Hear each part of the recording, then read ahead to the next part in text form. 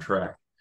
So I'm Logan Ward. I'm an assistant scientist at Argonne, and I've been working with the Parsl team since really I started as a postdoc at UChicago about 6 years ago. What I've been working on lately and what I'm going to talk about today is tools that we've built on top of Parsl to make integrating AI into workflows more, well, easier.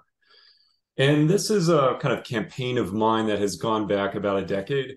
I found this slide from my PhD candidacy about a decade ago, where we focused on trying to figure out how to avoid running as many computations about materials that are highly impractical to find in this reality, and thereby kind of speed up the calculations, reduce the carbon footprint of it, or whichever kinds of motivations are suitable. So, long story short, there should be few reasons that we should still be doing calculations like this, where we run all calculations in a brute force manner a decade later. And from another point of view, one way to look at kind of the challenges around integrating these AI into workflows is that the application part of your workflow typically doesn't do a whole lot. You might have something that spawns a large numbers of tasks, waits for blocks until they finish, and then reports your findings. And so you've got an application that sits there and does nothing for a long amount of time, while other parts of your workflow application are hard at work. So in short, the kind of application that we're talking about today is how we can take that bit of code on the left and turn it into something smarter. And that's really where Colmena fits into play. So Colmena implements kind of a large class of algorithms that are around for designing computational campaigns. You've likely heard of many of these before under the guise of active learning, which is often described as a technique where you run a bunch of calculations, train a machine learning model, pick what's interesting to do next, and repeat. Might have heard it under terms of Bayesian optimization. But long way to say, there are many different ways and opportunities for integrating AI into an application. And what we've been studying with Colmena is how we can integrate these concepts into a workflow. And the way that I've seen it is there are a couple different ways you can approach this with Parsl. Namely, we already have the join app, which you can add as part of your workflow that spawns new tasks when other ones complete.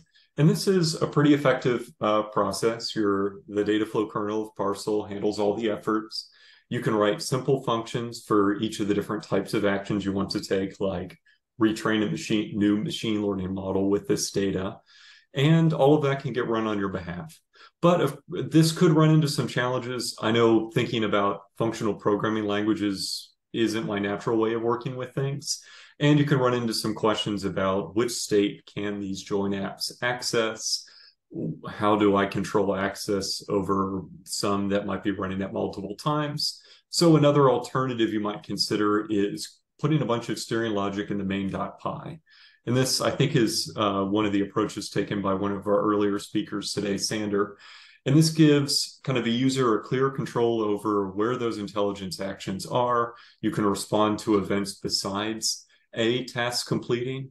But what ends up happening when you create some of these applications is you quickly come into a mess of different threads doing different things, responding to events from different sources, and that becomes problematic.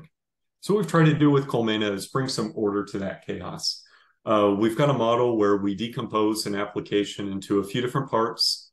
You may see a reflection of how I described a workflow earlier, where I take this application main.py and build in the kind of tools that make it easy to respond to different events from a workflow server and do it in a way that is completely decoupled from how that workflow operates so that you can configure it to run on different systems using Parsl or other workflow engines capabilities.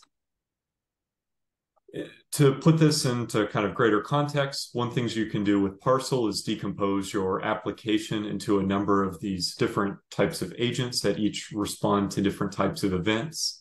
For example, the active learning loop that I talked about earlier could be broken down into perhaps 6 different agents, where I have one on the far left, this score, that's responsible for something very simple.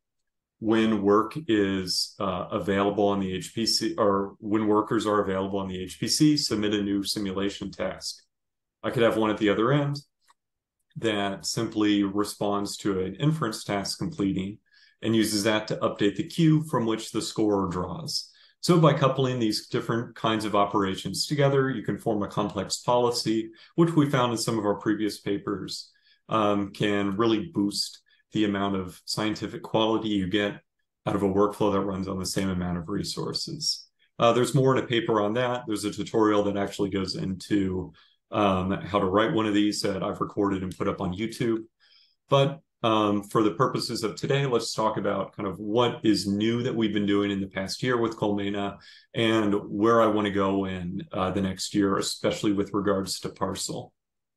So the first thing that we've been doing over the past year is trying to take these applications and turn them into something that the standard computational scientists can use. So I've been talking to Alex Brace about these. I'm very curious to talk to Sander now to get his experience. But the way that we've designed one application for that active learning loop is to kind of follow on Parsl's limb, allow researchers to write their specification for how an application should work in Python. And then once that specification is available, make it very easy to execute on an HPC system. Another application we've been building, and this is one that I want to explore further with the Parsl team, involves coupling a few different kinds of AI together. Here we're designing new materials using a generative AI.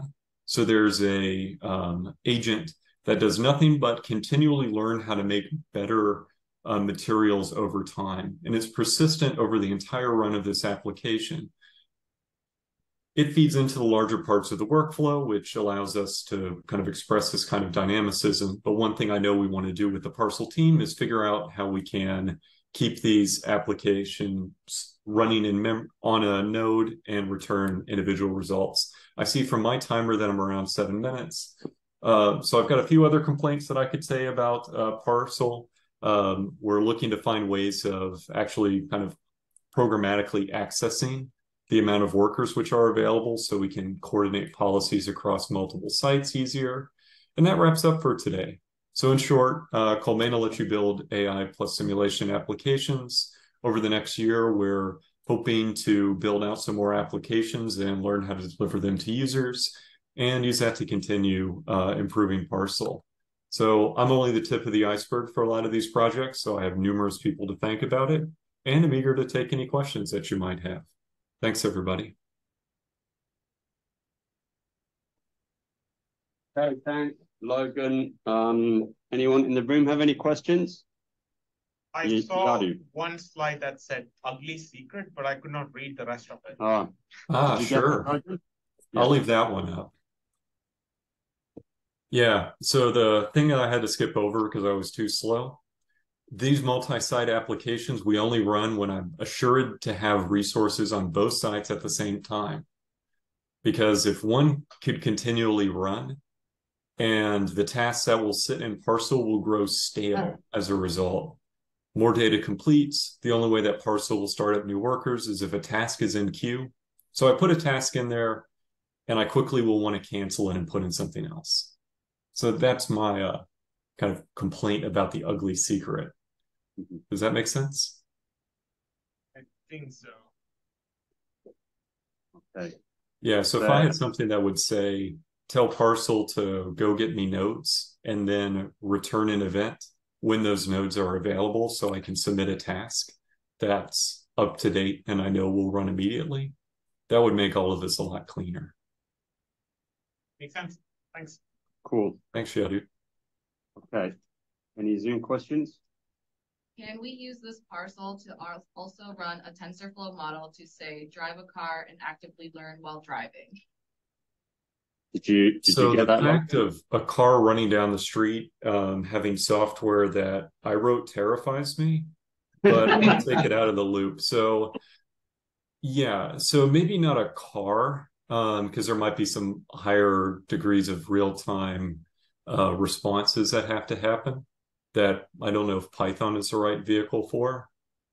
But the idea here where we can use Parsl to respond to things on demand, very much so.